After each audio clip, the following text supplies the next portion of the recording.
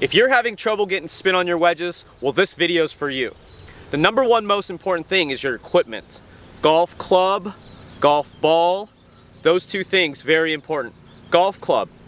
I've got my Callaway Jaws Raw 60. I get one about once a month. I get a new one once a month. All the bunker shots I hit, it wears down the grooves very fast. It is impossible to get spin on the golf ball if your club is old or outdated.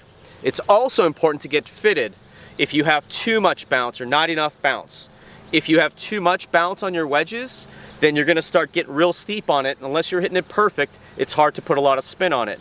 If you don't have enough bounce, you're gonna start scooping the ball up in the air, and it's hard to get really good it's hard to get very good ball contact.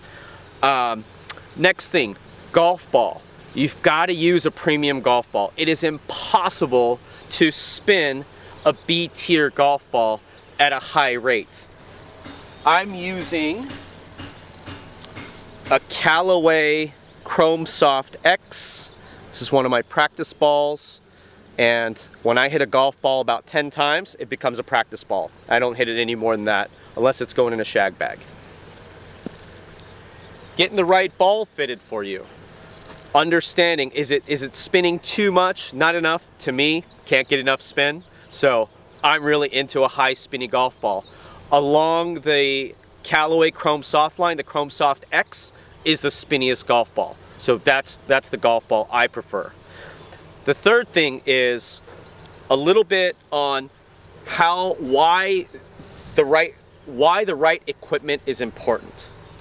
It's for good ball contact. The only thing that tells you if you're doing it right or not, if your technique is right or not, is if the ball is actually spinning. There's nothing else. There's no video in the world. It's not this swing is going to make the ball spin. It's the golf ball. Is it actually spinning? Here's my tip for you. Start out with a lower lofted wedge, maybe a gap wedge or a sand wedge. Learn to make good ball contact before you go to a 60-degree wedge. Here you go.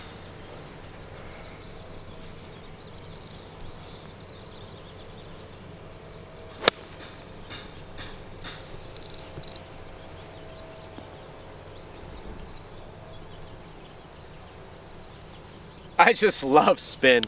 Give those tips a try. Hopefully it'll help you spin your wedges. Let me know in the comments below, what wedges and golf balls do you prefer? If you like this video, hit that like button. Don't forget to subscribe. See you on the next video.